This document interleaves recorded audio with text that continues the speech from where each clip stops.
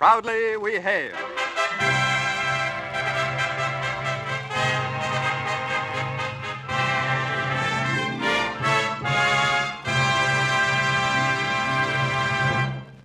Hello from Hollywood, ladies and gentlemen. This is C.P. McGregor speaking, and welcoming you to another performance of Proudly We Hail, a program presented by your War Department.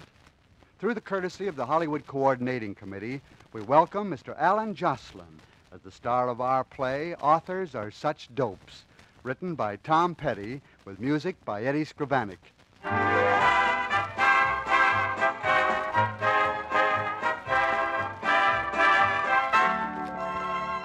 Hugh Seddett's first novel is Selling Like Hotcakes, but so far as the public's concerned, the book is by Don Torrance, the pen name chosen by Hugh's publisher, Mr. Feingold. And here he is. All right, take a memo, Miss Klotch. Sit here. Okay. Comfortable? Okay. Quote, I want every employee of the Planet Publishing Company to put their shoulders to the wheel and do a lot of constructive thinking about Bitter Tears by Don Torrance. I want you to hit the line and come up fighting. I want you to take the bit in your teeth and put your nose to the grindstone. With a lot of sincere promotion ideas for Bitter Tears, I've just ordered another 500,000 copies printed. Unquote. Now, you see that every department head gets a copy of that. That's all, Miss Klotch. You can get off my lap now. Okay. All right. Oh, I'll see that author now if he's still out there. Mr. Feingold will see you now. Oh, thank you. Hello, Mr. Feingold. Ah, come right in, Mr. Torrance. Have a seat. Do you have to keep on calling me Torrance? Oh, now, my boy, let's don't have any more arguments about that silly name of yours. You know, I've spent a lot of time and money finding a sincere pen name for you. Okay, Don Torrance wrote Bitter Tears, but remember to make out the royalty checks to Hugh Seddet, Hughsseddit. You said it. Now you got me saying it. No, my boy, you better have your name legally changed. You know, a friend of mine named Smelt had his name changed to Lincoln Washington, Jr. and got rid of 2 generations of Smelts at the same time. All right, I'll think it over. After all, a herring by any other name would smell as sweet. Oh, never mind about that. Now, I had you come in here today to start you on your lecture tour. But I'm busy on another book.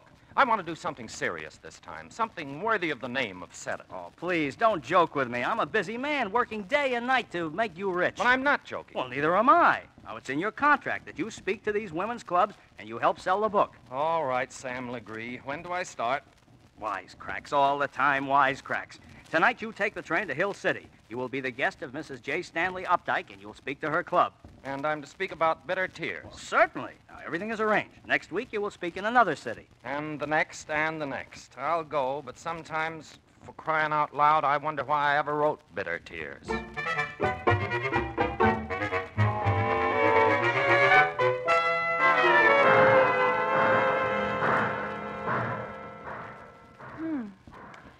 Doesn't look like what I expected, but he's the only stranger to get off the train at Hill City. I'll take a chance. Pardon me, were you expecting someone to meet you? Why, yes, I rather expected to encounter Mrs. J. Stanley Updike. Well, you came pretty close. You're now encountering Miss Sally Updike. I hope you're a good driver. As a matter of fact, I am. I took first honors in my class in college for one-arm driving. Now, did you? I don't believe they told Mother she was getting a college man. I'm afraid Mr. Feingold's slipping. Oh, you know, I think I'm going to enjoy this assignment. Well, you move in fast. Don't you think we should decide about you first? Possibly. Is this your car? Yes, but you'll be driving Mother's most of the time. It's a bit more sedate. All right, let's go.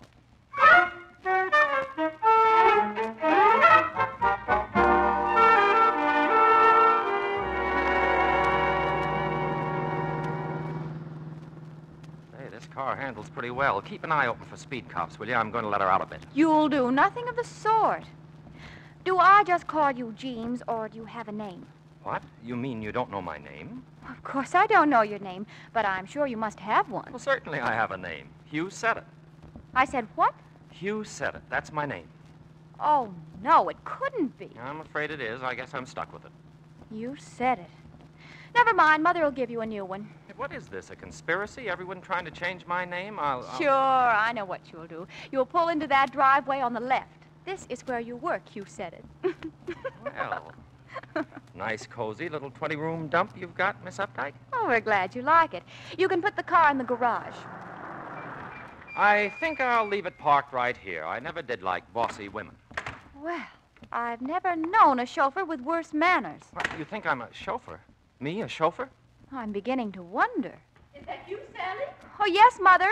I have your new chauffeur here, but I think we'd better send him back to the agency. Nonsense. We need him. The agency recommended him very highly. Madam, Hmm. Madam, will you please quit circling around me like an Indian in a war dance? You'll do. I'll have to order new uniforms. You're far too large to wear Henry's old ones. All right. Get the limousine out. I want you to drive me to the station. Mother, did you hear from Don Torrance? Yes, the telegram said he'd be in this morning. I suppose I'll have to meet every train. What is your name, young man? What? Oh, just call me Jeems.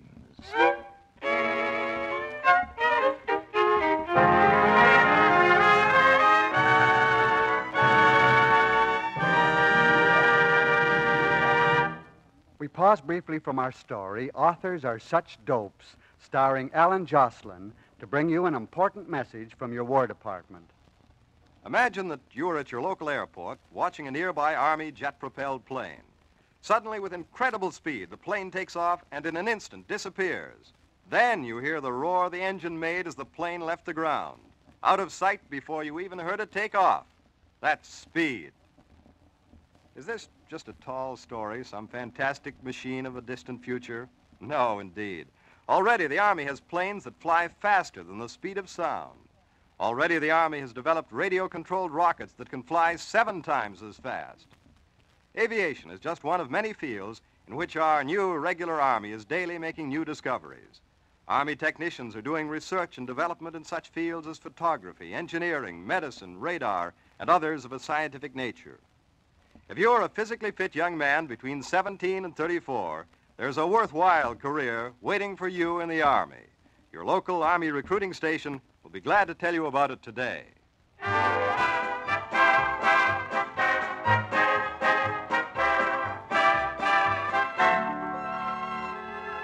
Act 2 of Authors Are Such Dopes, starring Allyn Joslyn as Hugh said it. Well, it's almost time for Mrs. Updike's club meeting, and the famous Mr. Don Torrance is still among the missing. But here comes Hugh. Maybe he'll admit his identity.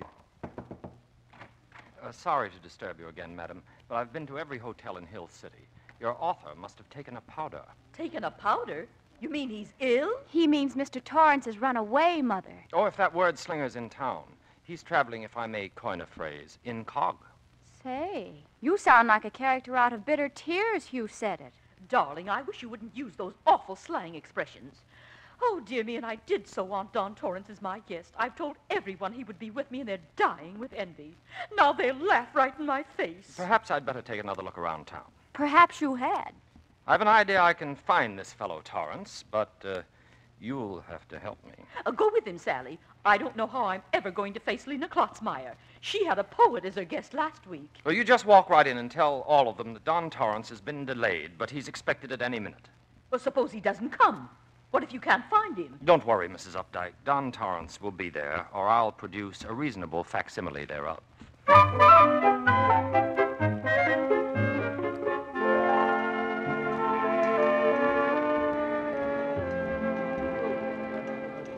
That'll be all, waiter. Thank you, sir. All right. Here I am in the Palace Hotel having tea with my chauffeur. I think you'd better start explaining, Mr. Torrance. Oh, so you do know who I am. I've known ever since you parked my car in front of the house. Then why did you introduce me to your mother as the new chauffeur? I wanted to teach you a lesson for trying to fool me at the station with that corny name. But my name is Hugh Sellett. Don Torrance is a pen name selected by my publisher. I never can remember to use it at the right time. Why didn't you tell Mother who you really are? Oh, I don't know. I had an idea it might be fun playing chauffeur with you around. Oh, you did? Yes, and it has been. Only your mother takes this club thing pretty seriously. I think it would break her heart, to say nothing of her pride, to show up at the club empty-handed. Oh, I'm not going to disappoint her. I'm going over there right now. But she won't accept you as Don Torrance. Have you forgotten? You're her new chauffeur. Well, you'll go with me. We'll break right in. You'll introduce me as the author of Bitter Tears, and I'll take over from there. All right, Don. But this one's on you. Do you have to call me Don? If I don't, you'll probably forget who you are. Maybe you're right. Anyhow, I kind of like the way you say Don.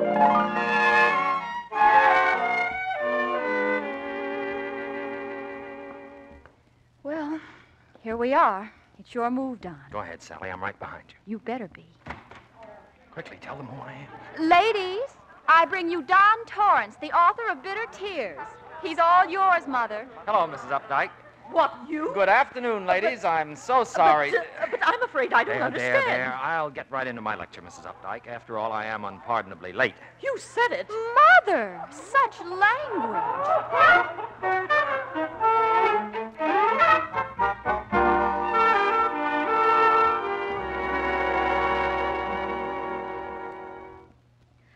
I was never so glad to get home in my life. My chauffeur walking right into the club meeting and impersonating Don Torrance. I won't permit him to accept all those invitations from my friends. Mother, will you please calm down and listen? He is Don Torrance. He did write Bitter Tears. He's my chauffeur, and I invited my friends to a dinner party for my chauffeur. Well, how are we going to convince her? Well, I'll have a talk with her later. Let her go to her room and rest. Maybe she'd rather have a good chauffeur than an author around. Why can't she have both? Why not? I'm in love with the job. Is it the job, Don? The job and, of course, my employers. Employers? So you sort of like to narrow things down, don't you? What do you think? I'll show you what I think. Oh, nice. You and I are going to have to do a lot of thinking. Right now, I could write a book about this sort of thinking. And I could help. But there's one thing you're going to have to do. I know. I'm going to have to persuade you to change your name. That's good, sound thinking. But you're going to have to change yours first. You said it. We'll do it together.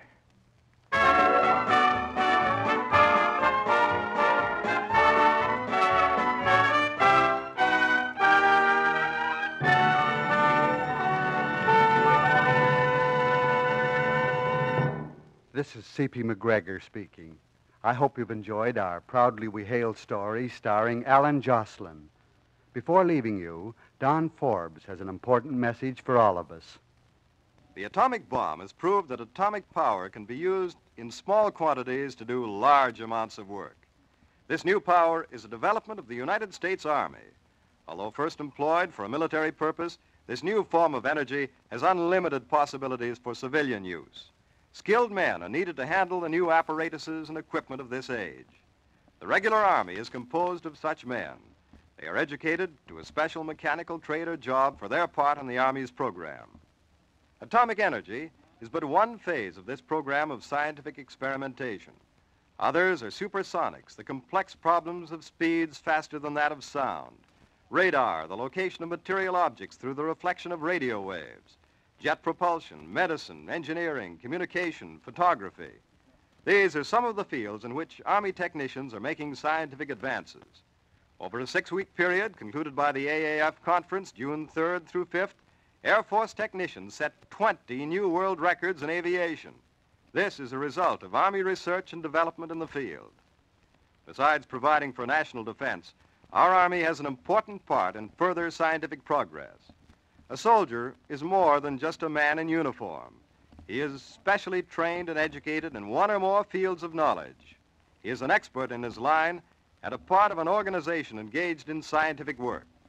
In peace as in war, the Army serves mankind. There are few careers of such a beneficial nature open to intelligent young men between 17 and 34. You are urged to go to your nearest Army recruiting station now and find out about the unusual opportunities in a regular Army career.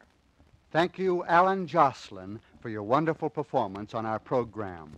Proudly We Hail will come to you again over this station next week. Listen in.